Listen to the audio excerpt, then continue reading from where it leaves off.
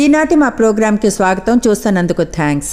మనం ఆగ్రహాల గురించి చర్చిస్తున్నాం. ఆగ్రహపడకూడదు, ఇతరులు పడేలా చేయకూడదు.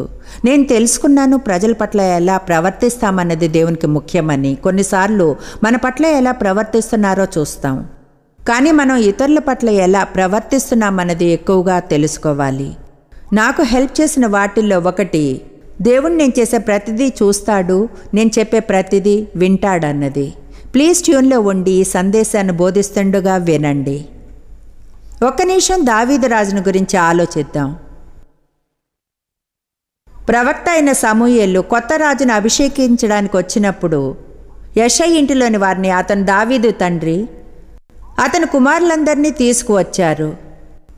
అయితే వారిలో ఎవరు యెహోవా కోరుకున్నట్లుగా అనిపించలేదు రాజుగా అభిషేకించడానికి. వేరే కుమారులు లేరా? ఉన్నాడు అంటే దావీదు ఉన్నాడు, కానీ చూడండి వాళ్ళు దావీదుని తీసుకుని వచ్చి మిగతా వారితో ఉంచాలని కూడా అనుకోలేదు. ఆశ్చర్యం వేస్తుంది దానివల్ల ఎలా ఫీల్ అవుతాము. ఏమైనా దావీదు పొలంలో దేవుణ్ణి ఆరాధిస్తున్నాడు, కీర్తనలు వ్రాస్తూ, పాటలు వ్రాస్తూ, దేవుని ఆరాధిస్తూ, కనుక మిగతా వారందరూ అనుకున్న దాని గురించి పట్టించుకోలేదు. దేవుడు ఏమనుకుంటున్నాడో చూశాడు. అయితే ఏమిటో చెప్పండి, ఎవరో దావీదును వారితో పాటు చూపాలనుకోకున్నా దేవుడు అలా చేయాలని అనుకున్నాడు. దేవుని ఎంపిక దావీదే. మీరు ప్రజల ఎంపిక కాకపోవచ్చు, కానీ దేవుని ఎంపిక కాగలరు.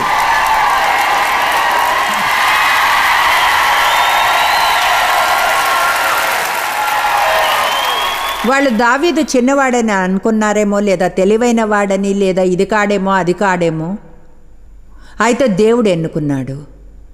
నేను ఒకటి చెప్తాను, మనం ఒక ప్రేక్షకుల ముందు జీవించడం నేర్చుకోవాలి.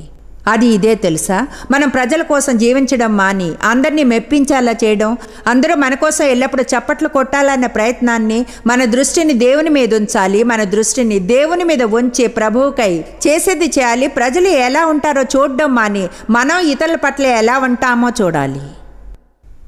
నేను దేవుని ముందు నిల్చుంటే నేను ఇతరులు నా పట్ల ఎలా ప్రవర్తించారో లెక్కని ఇవ్వను, వాళ్ళు దానికి జవాబిస్తారు. కమాన్, ఎవరైనా చెప్పింది విన్నారా? రోమా 14 చెప్తుంది, ప్రతి మనిషి దేవుని ముందు నిల్చుని తన లెక్కను అప్పగించాలి. ఎవరైనా అవమానపరిస్తే వాళ్ళు దేవుని ముందు నిల్చున్నప్పుడు దానికి లెక్క అప్పగిస్తారు. కానీ వాళ్ళు ఎందుకు అవమానపరిచారన్న దానికి మిమ్మల్ని లెక్క అడగరు. అది మిమ్మల్ని ఎందుకు బాధ పెట్టాలా చేసిందని అడుగుతారు. కోపంగా 5 ఏళ్ళు ఎందుకు వేస్ట్ చేశారో అన్న దానికి అడుగుతారు. మీ భావాలను బాగు చేసుకుంటూ 6 నెలల జీవితంలో దేవుని పథకాన్ని ఎందుకు అడ్డుకున్నారని అడుగుతారు. ఓ, ఈరోజు బాగా బోధిస్తున్నా, ఇలాగే బోధించాలి.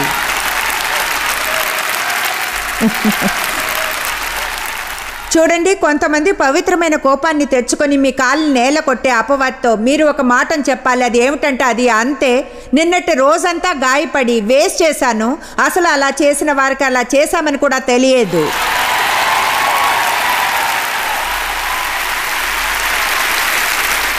అందరూ చెప్పండి, అది నా గురించి కాదు. బాయ్, మనం అది గుర్తుంచుకోవాలి కదూ. చూడు, నువ్వు నా ఫీలింగ్స్ని గాయపరిచావు, దానివల్ల నా మంచిగా ఫీల్ కాలేదు, కోపం వచ్చింది, నేను నీతో మాట్లాడను. ఛాంపియన్లు గాయపడ్డానికి తిరస్కరిస్తారు. 2 తిమోతి 4 చూడండి. పౌలు అన్నాడు, నేను మొదట సమాధానము, 2 తిమోతి. ఆశ్చర్యంగా ఉంటుంది, నేను మొదట సమాధానము చెప్పినప్పుడు ఎవణ్ణు నా పక్షముగా నిలవలేదు. అందరూ నన్ను విడిచిపోయిరి. ఇది వారికి నేరముగా ఎంచబడకుండునుగాక. అయితే ప్రభువు నా పక్కన నిలిచి నన్ను బలపరచెను. వావ్, ఎవరు నా పక్షాన్ని నిలవలేదు పౌలు అన్నాడు. నేను పరిచర్య చేసిన ఒక్కరు, నా పరిచర్య వలన జీవితాలు మారిన ప్రజల్లో ఒక్కరు నా పక్షాన నిలవలేదు. అతను యేసు గెత్సెమనే తోటలో వెళ్ళిన దాని నుంచే వెళ్ళాడు. నేను మీ జీవితంలో ఎంత చేశాను, ఇప్పుడు మీరు నాతో 1 గంట సేపు ఉండలేరా? ఏమిటో తెలుసా, అందరం అటువంటి వాటి నుంచి వెళతాం. దేవునితో వెళ్ళగలమా అని తీర్మానించే భాగంలో ఒకటది, లేదా జీవితం అంతా కిండర్ గార్డెన్లోనే ఉండాలా అన్నది. హలో, ఛాంపియన్లు సులువుగా గాయపడరు. అలాగే వాళ్ళంతా చిక్కుకుపోరు. నా సంగతి ఏమిటి, ఇల్లో నా సంగతి ఏమిటి, నా సంగతి ఏమిటి, నా సంగతి ఏమిటి. ఆమేన్. వాళ్ళు దేవుని చేత యూజ్ చేయబడాలి అంటారు. వాళ్లకు గాయపడకూడదు అని తెలుసు. యుద్ధంలో చూసి రమ్మని దావీదును పంపినప్పుడు అతని సహోదరులకు తినడానికి తాగడానికి తీసుకుని వెళ్ళమంటే ప్రశ్నలు అడిగాడు. ఎవరో గొల్యాతుకు వ్యతిరేకంగా వెళ్ళడం లేదు. అందరూ నిల్చుని ఉన్నారు. ఎందుకు ఇశ్రాయేలీయులను బుద్ధిహీనుల్లా ఎందుకు చేయనిస్తున్నారు? అతన్ని చంపిన వారికి బహుమతి ఏమని అడిగాడు. అతని పెద్దన్న ఏలియాబుకు అతనంటే అసూయ. ఎందుకంటే అతనికి తెలుసు రాజుగా అభిషేకించబడ్డాడని. అన్నాడు, అరణ్యంలో ఆ చిన్న గొర్రె మందను ఎవరి వశము చేసితివి?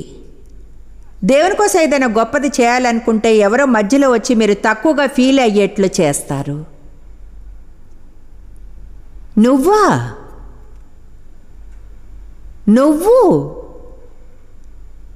తెలుసా, దానికి కావలసిన వ్యక్తిత్వం నీకు లేదు. నువ్వు ఆ పని ఎలా చేయగలవు? బైబిల్ ఏం చెప్తుందో తెలుసా? మొదటి సమూయేలు 17లో ఉంది. దావీదు ఏలియాబు నుండి తొలగిపోయిందని చెబుతుంది. ఏమన్నాడో తెలుసా? అలాంటి పనికిరాని వాటికి నా వద్ద సమయం లేదు. ఏమిటో తెలుసా? మీ జీవితంపై దేవుని పిలుపుంది. మీ జీవితం కొరకు పథకం ఉంది. అయితే సాతాను బోన్లో ఎర్రను వేస్తాడు. తన ఉచ్చులకు లాగడానికి ట్రై చేస్తూనే ఉంటాడు. అలా గాయపడ్డ భావాల ద్వారా చేస్తాడు. ప్రజలు మిమ్మల్ని బాధ పెట్టి అప్పుడు అది దేవుని పథకాన్ని ఆపివేస్తుంది. ఇప్పుడు ఈ ఫీలింగ్స్ అన్నిటితో మీరు డీల్ చేయాలి. కనుక మీ వద్ద అలా టైం వేస్ట్ చేయడానికి ఇక టైం లేదు. దేవుని వద్ద మీకోసం మంచిదేదో ఉంది. ప్రజలతో మీ పట్ల చేస్తున్న దాన్ని మీరు జయించి ఇలా అనాలి, ఏమిటో తెలుసా దేవా, వాళ్ళు చేసేది నాకు అనవసరం, నేను వాళ్ళు చేసినట్లు చేసి మోసపోను అని.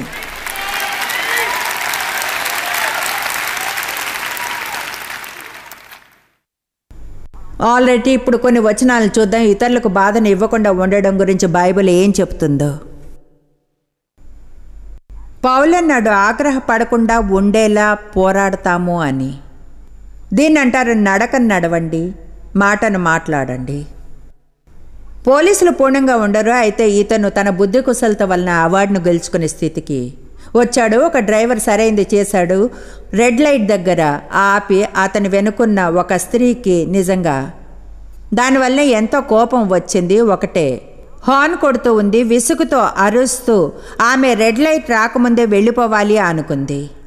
ఇంకా అరుస్తుండగానే కిటికీ మీద ఎవరో తట్టడం విని పైకి చూస్తే అక్కడ ఒక పోలీస్ ఆఫీసర్ సీరియస్గా చూస్తున్నాడు. ఆమెను బయటికి రమ్మని కారుని తీసుకువెళ్ళాడు పోలీస్ స్టేషన్కి. వేలిముద్రలు తీశారు, ఫోటో తీసి సెల్లో పెట్టారు. 2 గంటల తర్వాత పోలీస్ సెల్ దగ్గరకు వచ్చి తలుపు తీసి ఆమెతో పాటు బుకింగ్ టేబుల్ దగ్గరికి వెళ్ళాడు. అక్కడ ఆఫీసర్ వెయిట్ చేస్తున్నాడు. అన్నాడు, మేడం, ఈ తప్పుకు ఎంతో బాధపడుతున్నాను. చూడండి, నేను మీ కారు వెనుక నుంచి తీస్తుంటే మీరు హార్న్ కొడుతున్నారు. అది శపిస్తున్నట్లు ఉంది అనిపించింది. ఏసైతే ఏం చేస్తాడు? లైసెన్స్ ప్లేట్ పెట్టేది. సండే స్కూల్కి నన్ను అనుసరించండి. క్రోమ్ ప్లేటెడ్ క్రైస్తవ చేప గుర్తు ట్రంక్ మీద. తర్వాత మా బాస్ ఒక యూదా వడ్రంగి వెనుకనున్న కిటికీ మీద. సహజంగా కారు దొంగిలించబడింది అని అనుకున్నాను.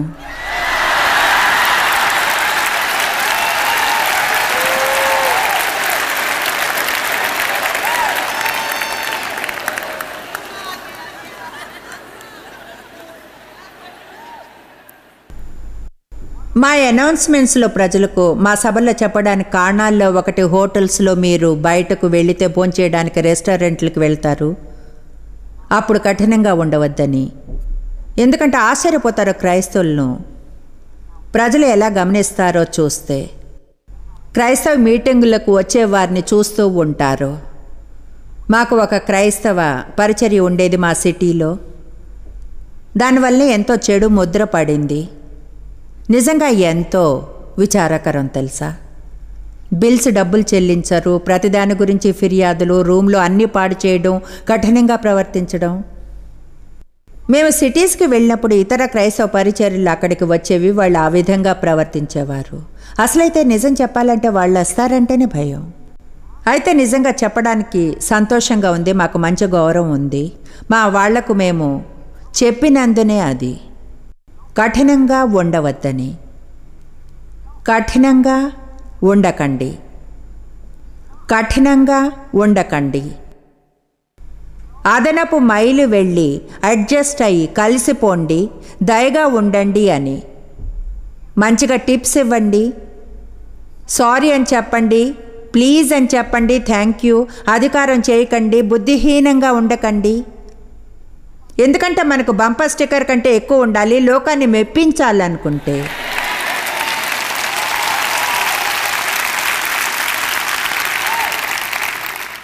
మనం జాగ్రత్తగా ఉండాలి ఎవరిని నొప్పించకుండా ఉండడంలో. మనల్ని ఎవరు బాధ పెడుతున్నారన్నది చూడకుండా. 2 కొరింథీ 6:3. మా పరిచర్య నిందింపబడకుండు నిమిత్తము ఏ విషయంలో అభ్యంతరమేమియో కలుగు చేయక పరిచారకులమై అన్ని స్థితుల్లో మెప్పించుకొనుచున్నాము. వావ్, అది బాగుంది, బాలేదా? పౌలు అన్నాడు, మా పరిచర్యలో ప్రజలకు ఎటువంటి అభ్యంతరము కలగకుండా చూసుకుంటాం. నాకు అనిపిస్తుంది మరింత టైం ఉంటే బాగుండు వివరించడానికని. ఇలాంటి సభలకు కొన్ని ఆశించి వచ్చేవారికి తీర్చలేకపోతున్నాం. ఎందుకంటే కొన్నిసార్లు వివరించి చెప్పే ఒక్క మాట ఎవరినైనా గాయపరచకుండా ఉంచగలదు. నేను ఎప్పుడూ అలా చేయలేను, ఇలాంటి మీటింగుల్లో సరిపడే టైం ఉండనందున. కానీ ఎప్పుడైనా మీకు మీరు వివరించుకోగలిగితే మీరెంతో మెరుగైన వారు. 1 నిమిషం అలా చేయడానికి తీసుకుంటే. ఎందుకంటే అన్ని చోట్ల అభద్రంగా ఉండేవాళ్ళు ఉంటారు, హీనమైంది నమ్మేవారు ఒకవేళ వివరించే వాక్యాన్ని చెప్పకుంటే. 1 కొరింథీ 10:32-33. యూదులకైన్ను గ్రీసు దేశస్థులకైన్ను దేవుని సంఘమునకైన్ను అడ్డంకులు పెట్టకండి, అభ్యంతరం కలుగ చేయకుడి, ఇతరులను పాపంలోనికి నడిపించకండి మీ జీవిత విధానంతో. ఇలాగ నేను కూడా స్వప్రయోజనము కోరక నన్ను నేను అభిప్రాయాలకు సరిపెట్టుకునేలా కోరికలకు ఇతరుల ఆసక్తులకు నన్ను నేను తగ్గట్లు చేసుకొని అనేకులు రక్షింపబడాలని వారి ప్రయోజనం కోరుచు అన్ని విషయాల్లో అందరినీ సంతోషపెట్టుచున్నాను. మ్యాన్ అర్థమైందా ఏమన్నాడో పౌలు? అన్నాడు, నేను ఏం కోరుకున్నా సరే లేదా ఏది కావాలనుకున్నా ఒక సంఘటన కాని జరిగితే నేను ఎవరికైనా పరిచర్య చేయడం సాధ్యం అని నాకు అనిపిస్తే నన్ను దానికి తగ్గట్లు చేసుకుంటాను. వాళ్ళకి ఏమి అవసరమని ఫీల్ అవుతానో దానికి కనుక వారికి పరిచర్య చేయడానికి ద్వారం తెరిచి ఉంటుంది. సామెతలు ఏం చెప్తుందో తెలుసా? గాయపడ్డ సహోదరుని గెలవడం కష్టం అని. మీరు జాగ్రత్తగా ఉండాలి అంటే మనం ప్రతి చోట జాగ్రత్తగా ఉండాలి, మన స్వభావం అలా ఉండాలి కనుక. కానీ మీరు కలిసి పనిచేసే అవిశ్వాసాల వద్ద జాగ్రత్తగా ఉండాలి. మీరు వేషధారులు అని ఆలోచించే కారణాన్ని వారికి ఇవ్వకండి. మీరు నడకను నడిచేలా తీర్మానించండి, మాటలే మాట్లాడకుండా. అవిశ్వాసాల వద్ద మరింతగా చేయండి. ఒక పెద్ద బైబిల్ తీసుకుని వెళ్ళడం, కొన్ని వచనాలను వారికి చెప్పడమే కాకుండా వారి కోసం కొన్ని పనులు చేయండి. ప్రేమలో నడవడం, దయగా ఉండండి. మనం చేయవలసిన ఆ క్రైస్తవ విషయాలన్నీ. 1 కొరింథీ 9. ఇవన్నీ ఒక తక్కువ చోట్లో మంచివే, కానీ మనం వీటిని చూడాలి. 1 కొరింథీ 9:19 నుంచి 22. ఇవన్నీ ఇక్కడ చాలా బాగుంటాయి. నేను అందరి విషయము స్వతంత్రునై ఉన్నను, ఎక్కువ మందిని సంపాదించుకొంటకై అందరికీ నన్ను నేనే దాసునిగా చేసుకొంటేని, యూదులకు యూదుని వలె ఉంటేని, నేను ధర్మశాస్త్రమునకు లోబడిన వాడిని కాకపోయినను ధర్మశాస్త్రమునకు లోబడిన వాని వలె ఉంటేని, దేవుని విషయమై ధర్మశాస్త్రము లేనివాడిని కాను గాని క్రీస్తు విషయమై ధర్మశాస్త్రమునకు లోబడిన వాడను అయిన్నో, ధర్మశాస్త్రము లేని వారిని సంపాదించుకొంటకు ధర్మశాస్త్రము లేని వారికి ధర్మశాస్త్రము లేని వాని వలె ఉంటేని, బలహీనులకు బలహీనుడను అయితిని. నిజంగా నాకు ఇది చాలా ఇష్టం. ఏమిటో తెలుసా? కొంచెం జ్ఞానం. ఒక కుక్క అంతా జబ్బుగా ఉన్న వారి పక్కన మీరుంటే వాళ్ళు చెప్తుంటే వారికి ఎలా ఈ ఘోరమైన వైరస్ తగిలిందో, 3 వారాలుగా ఎంత చెడుగా ఫీల్ అవుతున్నారో. వాళ్ళు ఏం చేసినా సరే దాని నుంచి దూరం కాలేకుంటే అది సమయం కాదు మీరు స్వస్థత సాక్ష్యాన్ని ఇవ్వడానికి. అదే నాపైకి రావడానికి ప్రయత్నిస్తే దాన్ని గద్దించాను. వాళ్ళకు స్వస్థత గురించి ఏమీ తెలియకుంటే దేవుడు వారిని స్వస్థపరుస్తాడని చెప్పాలి. నేను ఏం చెప్తున్నాను అంటే అవన్నీ తెలిసిన వారి వద్ద ఉంటే, ఏ కారణం చేతైనా వాళ్ళు దేవుని నుంచి అద్భుతాన్ని పొందకుంటే జబ్బుతో ఉన్నారు. వారికి కావాల్సింది జాలి, వారికి కావాల్సింది అర్థం చేసుకోవడం. ఓ మ్యాన్, అది చెడుగా ఉంటుంది కాదు. ఏమిటో తెలుసా, అదే విషయం నాపైకి రావాలనుకుంది, ప్రార్థించి అపవాదిని గద్దించా, వెంటనే బాగైపోయా. ఓ అయితే మీకు మంచిదే. వారేమీ మెరుగ్గా ఫీల్ కాలేదు.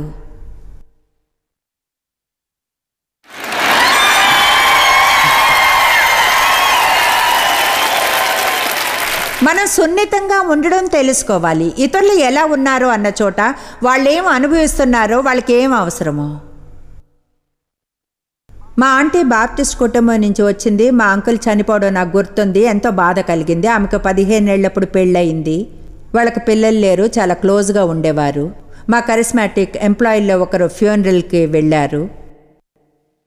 మా ఆంటీని చూసి అంది ఏమనంటే, చూడండి, దేవునికి స్తుతులు. మా ఆంటీ ఎంతో గాయపడింది. ఆ స్త్రీ ఎలాంటి హాని కలిగించాలి అనుకోలేదు. కానీ ఆమెకి అప్పటి పరిస్థితి తెలియదు. మేలుకుని ఉన్నామా? మా ఆంటీ ఉన్న స్థితి గురించి సున్నితంగా లేదామె, లేదా అసలు చరిత్ర ఏమిటో. పౌలు ఏమన్నాడు, యూదులకు యూదుడును, గ్రీకులకు గ్రీకుని. మీరు కొంతమంది వద్ద ఉండొచ్చు, అయితే వారికి వచనాలు వల్లించడం మంచిది కాదేమో ప్రతి 5 నిమిషాలకు. కొన్నిసార్లు ఊరికే కూర్చోవాలి, వారితో కలిసి ఏడుస్తూ కొంతసేపు. మీకు మరింతగా ద్వారం తెరిచి ఉంటుంది. ఒకవేళ వారితో కలిసి గాయపడి 2 బొట్లు కన్నీరు కారిస్తే ఎల్లప్పుడూ బోధించడానికి బదులు.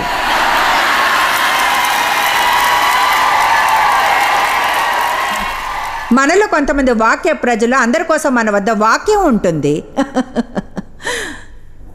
చూడండి, మీకోసం ఒక వచనం ఉంది ఈరోజు. మీ చుట్టూ జరిగే దాని విషయంలో మీరు సున్నితంగా ఉండండి. ఎవరు గాయపడుతున్నారు, వేటి నుంచి వెళుతున్నారో. పౌల్లో ఉందాం, బలహీనులకు బలహీనుడనైతిని.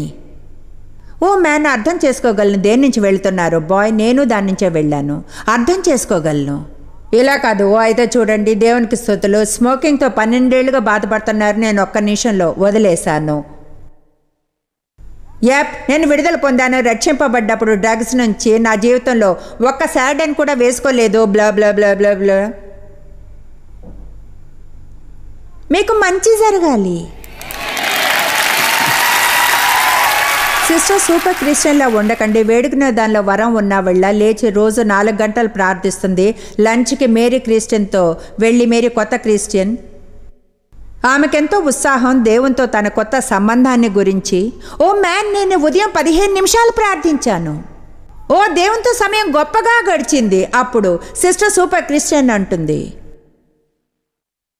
15 నిమిషాలే ప్రార్థించావా?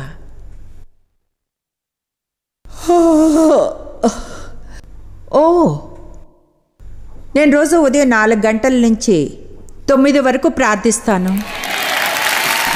ఇప్పుడు ఈ కొత్త విశ్వాసం మేరీ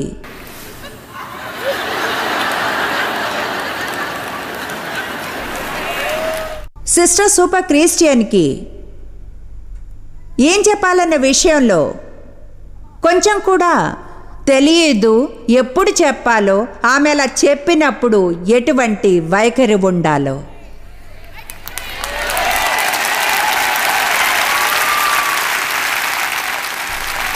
ఆమేన్.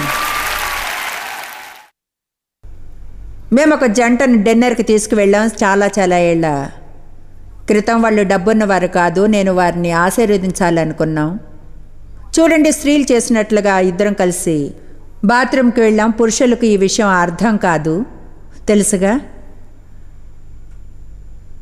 హోటల్కి వెళ్తా స్త్రీలతో అంటాను, బాత్రూమ్ కానీ వెళ్ళాలా? బుద్ధిహీనతగా ఉండదా? మగాళ్లతో అంటే మీరు బాత్రూమ్కి వెళ్ళాలా?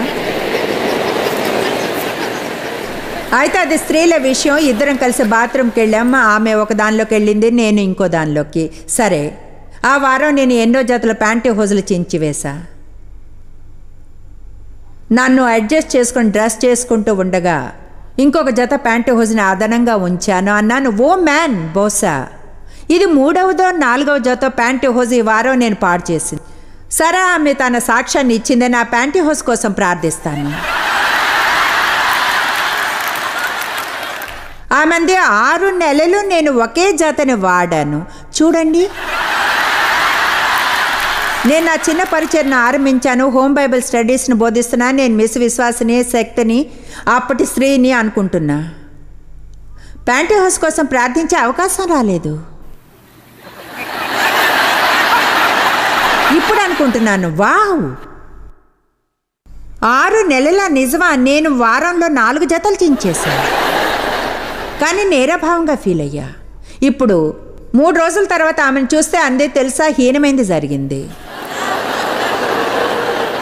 అంది మీకు సాక్ష్యం చెప్పిన 2వ రోజే నా ప్యాంటీహోస్ని గురించి అది చిరిగిపోయింది. ఇప్పుడు నేను దేవుని వద్దకెళ్ళన్నా, దేవా ఎందుకలా ఎక్కువగా జరుగుతుంది? మాకు గొప్ప విజయం దొరికింది. తర్వాత మనం మన సాక్ష్యం చెప్పిన వెంటనే మన విజయం పోతుంది. ఆయన ఏం చెప్పాడో తెలుసా? ఎక్కువగా సాక్ష్యం చెప్పినప్పుడు చేసేదంతా జంబాలు పలకడమే.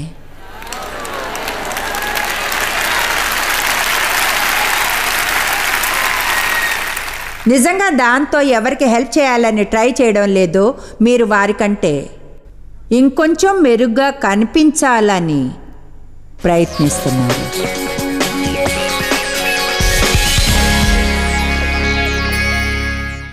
మీకోసం ప్రార్థిస్తాను. మీరు ప్రార్థించే ఒప్పందంలో ఉండండి. నాకు తెలిసే ఎంతోమంది సున్నితంగా ఉంటారని. ఏదో ఒక చోట అలా ఉంటాం, కానీ బైబిల్ చెప్తుంది ప్రేమ అలా ఉండదని.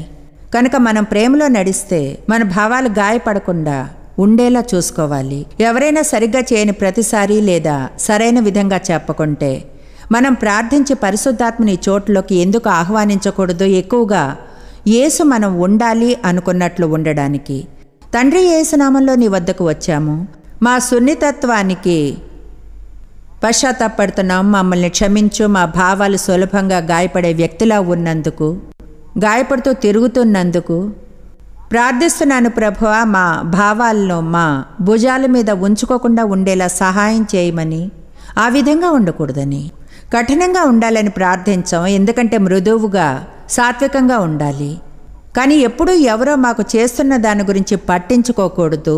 ఇతరుల పట్ల ఎలా ప్రవర్తిస్తున్నామన్న దాని గురించి ఆలోచించాలి. వాళ్ళు ఏం చేస్తున్నారో అని కాకుండా విశ్వాసంతో నమ్ముతున్నాం ప్రభువా, మమ్మల్ని కాపాడుతావని. యేసు నామంలో ఆమేన్. Alright, God bless you. మళ్ళీ రేపు కలుసుకుందాం. జాయస్ మేయర్ మినిస్ట్రీస్లో మీరు మాకెంతో ముఖ్యులు. మిమ్మల్ని అభినందిస్తున్నాం.